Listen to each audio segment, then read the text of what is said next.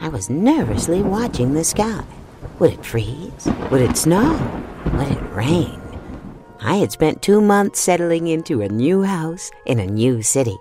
My girls had started a new school. My husband, a new job. My mother had just moved in upstairs, and now I was embarking on something I had never attempted before, starting a garden. AWF has done the hard work of identifying those landscapes as the African heartlands.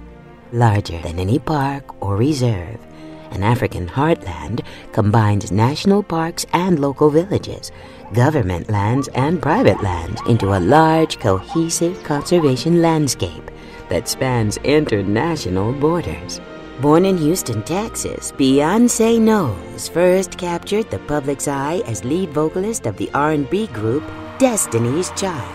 She later established a solo career with her debut album, Dangerously in Love, becoming one of music's top-selling artists with sold-out tours and a slew of awards. If a military satellite is hit and damaged, it could mean loss of communications, visual information on the ground, and GPS for deployed troops. There is also a serious threat to spacecraft with humans aboard, like shuttles and the International Space Station.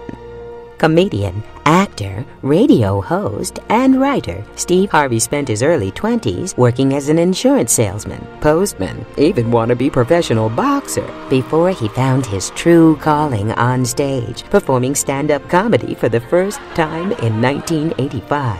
From there, Harvey's career really took off. The lioness got up from the elephant carcass and walked toward the waterhole. She was soon followed by 2 others.